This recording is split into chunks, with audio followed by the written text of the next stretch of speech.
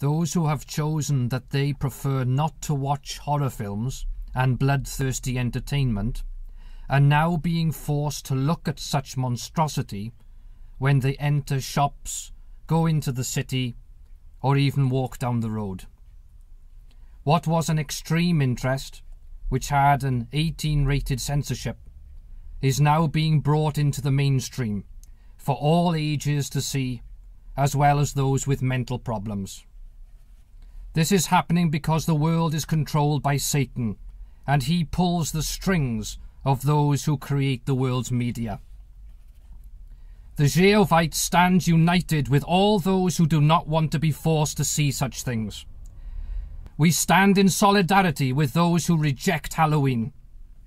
We unite with you, hand in hand, arm in arm, against those who force us to observe this sick celebration.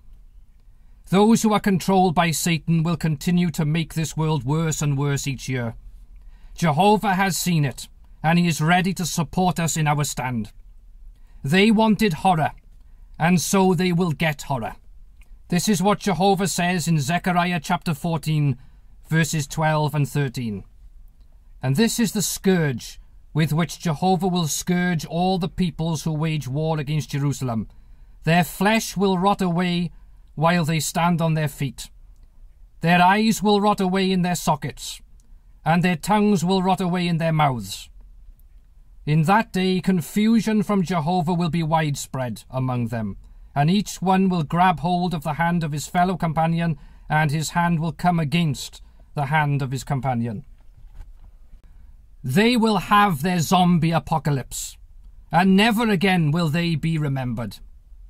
The peaceful people who love life, peace, and beauty will then live in a world of perfect paradise, and no wicked people will take away their peace or happiness.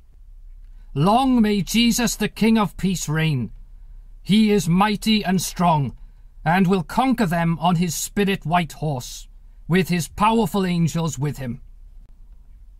The world's elements, including their disgusting demonic idols, will dissolve and be replaced with beautiful flowers, green fields, and trickling streams.